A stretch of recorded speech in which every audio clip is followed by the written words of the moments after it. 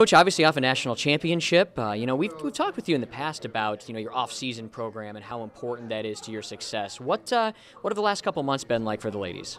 Well, we took a break over Christmas, and then first week of school we get back, we start going, and it's actually one of the hardest times. And for the old school people, the old school football, we do the circuit, which Boyd Epley invented. So that started first week of school, and that's really a tough part of our training. And then we're training in the sand as well. So we're preparing for our beach season, and so they had about 3 weeks, and it's back at it, probably harder. We're probably going harder now than we were in the fall. Beach season is interesting. I feel like it's one of those sports that flies still maybe a little under the radar for a lot of people, but what does that all entail for you guys? Well, it's first of all, it's two completely different sports. Instead of 6 people, it's 2 people. It's in the sand. Nobody can jump, so everybody. It doesn't matter if you're 6'5" or 5'2". It doesn't matter. Everybody is equal in the sand. The sand is the greatest equalizer. So then it comes down to how to play the game, and it's a completely different game. But what we like about it is a lot of the things we learn in there, how to play the game, transfers over. And the happiest people in our beach team are middle blockers, because all they do is block and hit. Well, in sand, they got to do everything because there's only 2 people out there.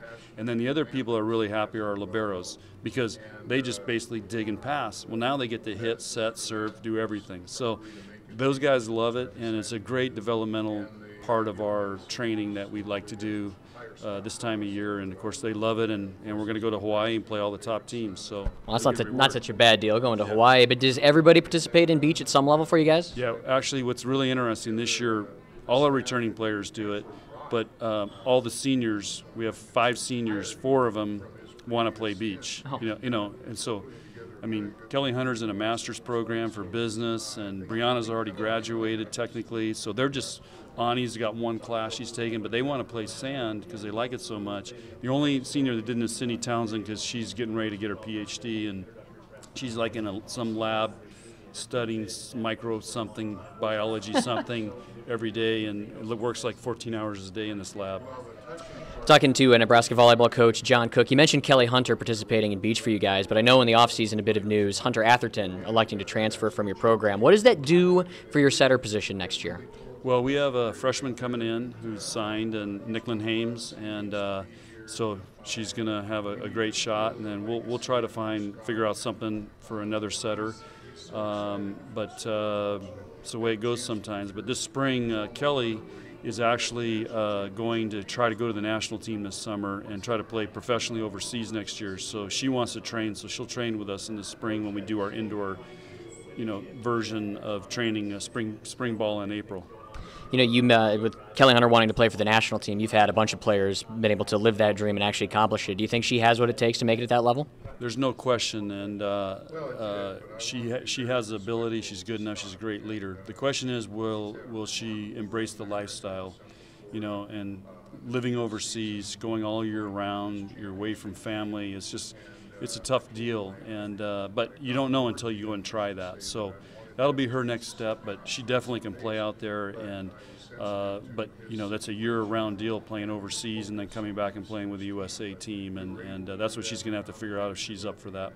Is the mental side of that really the toughest part for an athlete at that level? Yeah, for example, like Katie Ralston, I was actually texting with her this morning. She's in Japan. Nobody speaks English. She lives by herself. So, just think about that. You have nobody to really converse with. Now, she has a translator when she goes to practice that's there, but different country, and you really don't have anybody to talk to because you don't speak the language. So those are the challenges. And Jordan Larson right now is in Turkey, and people speak English there, but that's a crazy part of the world right now. And so those are the things you have to be able to adapt to. Yeah, we actually had Jordan on our show. She was stuck in the airport in Belgium, I want to say, and she talked to us right before you guys played for the national title. So kind of had a chance to catch up with her a little bit. Away from volleyball, obviously new AD, new administration at Nebraska. You've had a chance to kind of get used to the new way of doing things. Have you noticed any palpable changes already in kind of the environment and the culture? No question. And I'll summarize it by this. Compare our basketball team's records this year compared to last year. Volleyball won the national championship. Bowling's ranked number 1. Men's gymnastics ranked number 1. Wrestling team's ranked. Women's gymnastics is ranked. So all the sports going on right now, Track is already talking about winning Big Ten championships.